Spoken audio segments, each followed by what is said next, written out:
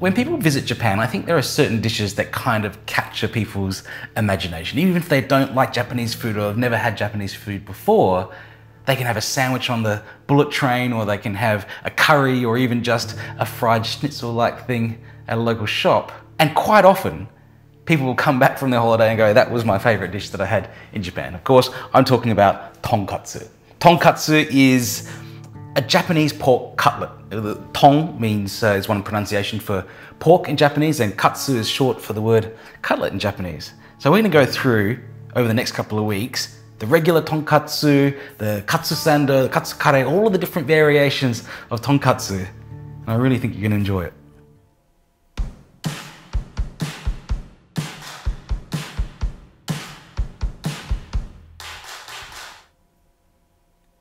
We're starting with the regular old tonkatsu, and that's a fried piece of pork in breadcrumbs with a bit of cabbage and things on the side. So there's a few different elements. There's of course the pork, there's the sides, I guess, the salad type of things, and there's the sauce as well. So before we get to, I guess, the main event, let's get these other things out of the way first. Let's do our sides first. So I've got a nice big cabbage here, and I just want to shred that really, really finely. Now you can do this with a knife, just really, really finely shred it with a knife. It's a little bit more difficult to do than if you use one of these. This is a mandolin, or in Japanese, the brand is benrina. Benrina is like a play on words. It kind of means, isn't it convenient? And they certainly are convenient. So, and we just very, very finely shred this cabbage.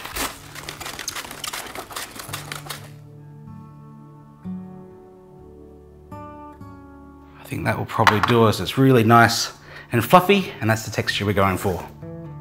You can just kind of serve it like this, fresh, but I think it's a little bit nicer if you just drop it into some cold water.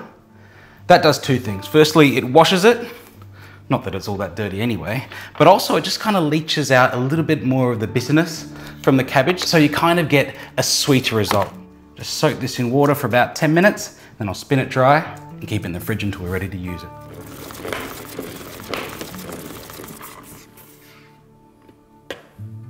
Tonkatsu is usually served with tonkatsu sauce, and you can buy that easily from a shop. This is the Bulldog brand, which is very, very popular. You see it's just vegetable and fruit sauce, tonkatsu sauce. So if you can get this, you can just use that. If not, I'll show you a couple of different ways to do it.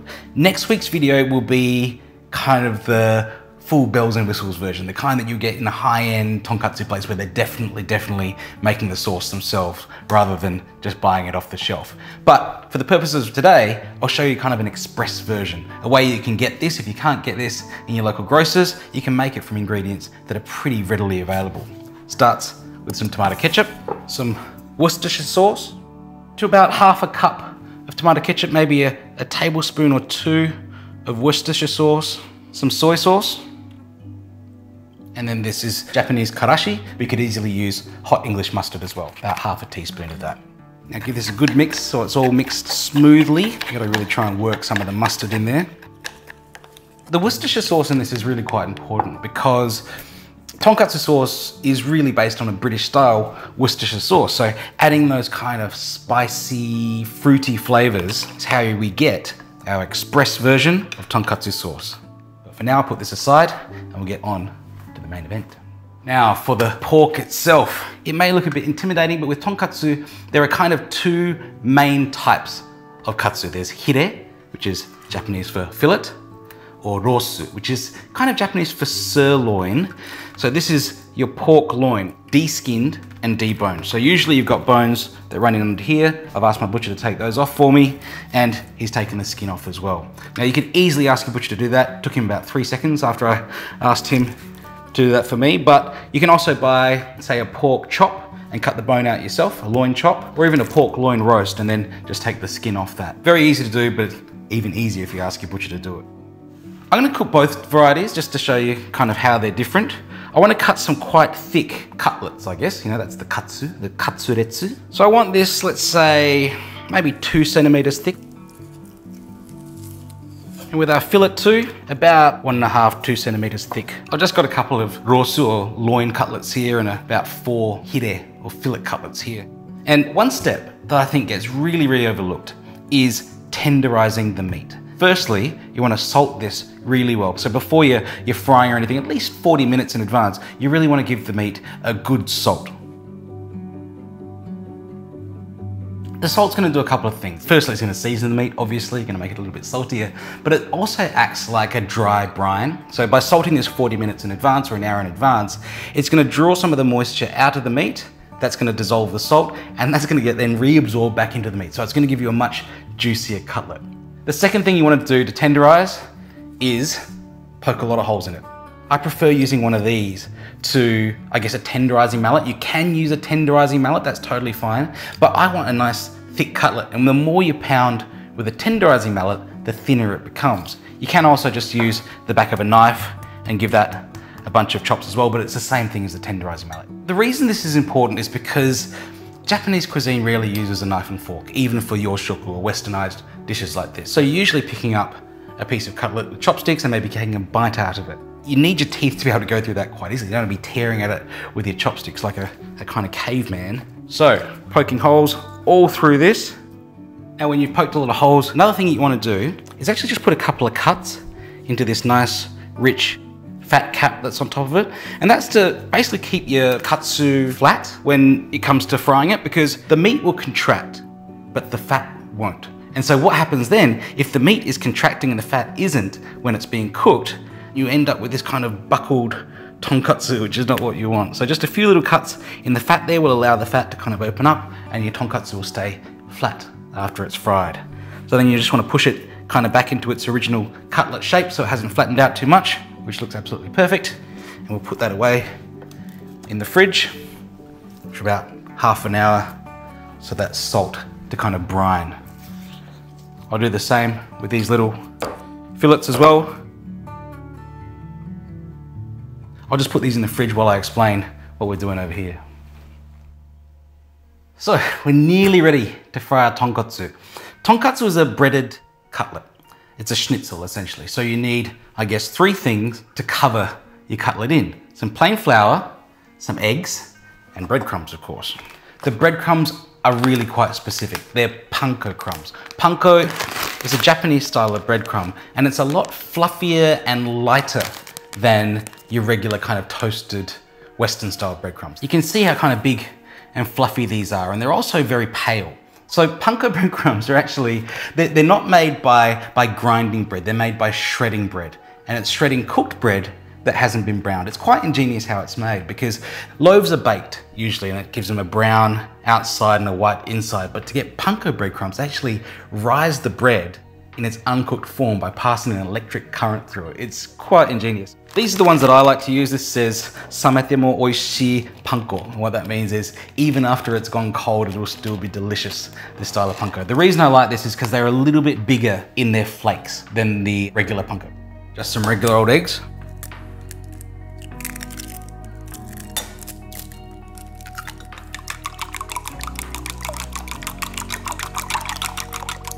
So after about 45 minutes, you'll see there's not a lot of salt left on the outside of the pork. What's happened there is the liquid from the pork has come out, dissolved the salt, and it's been reabsorbed back in. So firstly, it's nice and juicy inside, and secondly, it's also seasoned all the way through.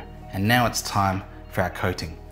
The most important thing when you're doing Japanese fried foods is that, and this is gonna sound a little bit weird, consider fried foods or deep fried foods as steamed foods. When Japanese chefs are taught the art of deep frying, it's not just about getting the crispy outside. The secret to good deep frying is about controlling the inside that's steaming. You know, there's no direct contact of the oil onto this meat. So in order to make sure that this meat is cooked correctly, we've got to consider that to be a steamed food, because oil doesn't make fried foods soggy. What makes fried food soggy is the juices from the thing that you're frying coming out and wetting these breadcrumbs. So if you're overcooking things in its fried coating, what's gonna happen is the juices of the meat will come out, and that's what's gonna make your tonkatsu soggy. So if you want it to be really, really crispy, you've got to consider this to be steaming inside. And as it steams inside, we want to take it out of our deep fryer at just the point before it starts to release a lot of its liquid. That's gonna give us a much juicier katsu inside, and also it's gonna keep our outside nice and crisp. How do we do that? It's not just flour, egg, breadcrumbs, as you might for a regular schnitzel. Because you're trying to encase this steamed food, we're gonna do this about 2 or 3 times. Flour, egg, maybe flour, egg again, before we go in to our tonkatsu. So we wanna create like a nice package that's gonna hold our loin or our fillets inside there. So you've got this nice lovely coating that's protected from the juices inside. When you are doing this kind of crumbing procedure, it's best to go straight from the crumbs into our hot oil. So I'm gonna bring that up to temperature first to about 175 degrees. When you're doing this breading procedure, I see people doing it and getting their hands absolutely covered in the coating. You may as well be deep frying your fingers at that point. There's a very easy solution to keeping it all completely clean, and that is this. Just a skewer, that's all you need to make sure that this process goes very, very simply. If you're using your hands, you're actually gonna leave fingerprints all through it. Your hands are gonna rub off some of that coating that you're trying to create, particularly when it comes to the panko. And so you'll find that you have kind of your 4 fingers plus thumb print that goes into your tonkatsu. But if you use just a simple little skewer, and then you can use your hand to just toss a bit of the flour over the top, shake it off, make sure it's coated on the edges as well, then into the egg, and then back into the flour, then egg again.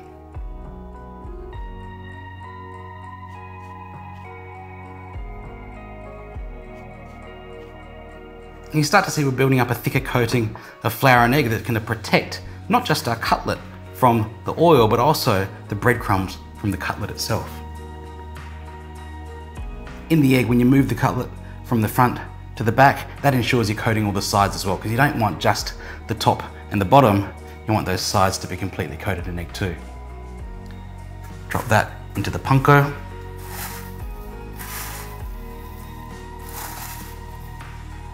That's ready for the oil. And because we've only touched dry ingredients, our hands are just about completely clean. I'll do the same with these little fillets as well.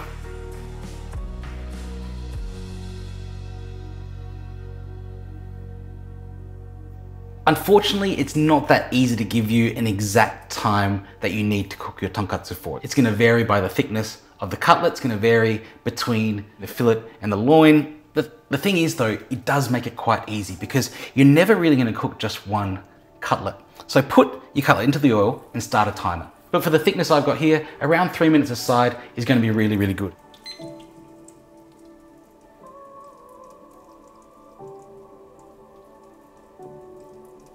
When the meat starts to release some of its liquid, you can actually hear it. You can hear the liquid, the juices coming out into the oil. It's gonna start to splutter and hiss a little bit. And at that point, you wanna take the cutlet out.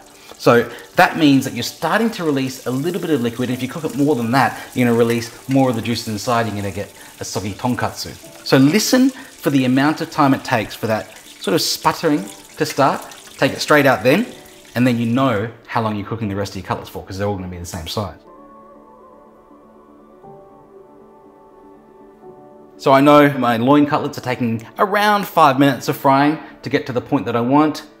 When you take the tonkatsu out, you want to stand it up, sort of on an angle to drain. You don't want to drain it flat because that's just going to let the oil pool inside that package we've created. If you're draining on an angle so it drains down to, I guess, the corner, you're getting rid of as much oil as possible. So you're going to get a nice light tonkatsu rather than one that tastes really oily. In between cooking each cutlet, make sure you're skimming away all of the breadcrumbs. The breadcrumbs and what's left in the oil is what's going to change the taste of the oil. You want to keep this oil as clean as possible, so constantly skimming with one of these, taking out all the rest of those breadcrumbs that will otherwise burn and foul your oil.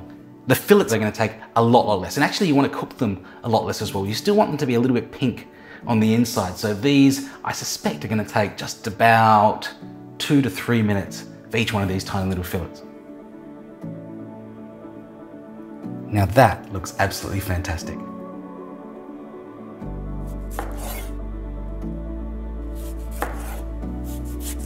I've cut some tomato and some lemon for our garnishes. This is a bit of radish pickle called takuan. You can use any kind of Japanese pickle you like, but I think it's good to have a few slices of pickle on there, just as sort of a refresher when you are cutting into your tonkatsu. Of course, our cabbage, take a nice pile of that onto the plate first. And this cabbage is a lovely texture when you put it together with this tonkatsu. Lovely and crisp.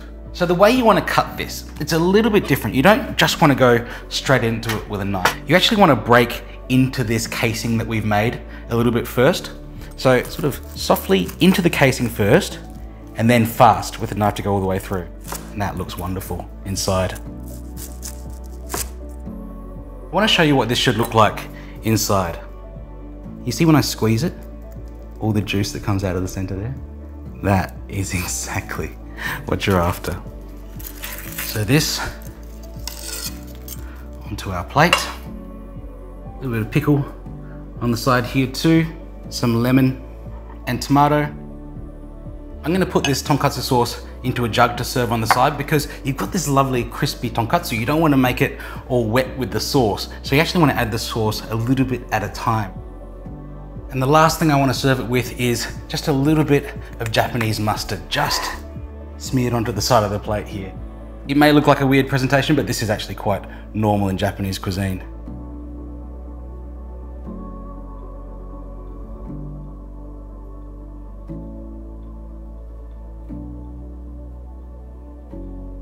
Quite honestly, I can't imagine a better tasting or better looking tonkatsu than this one right here.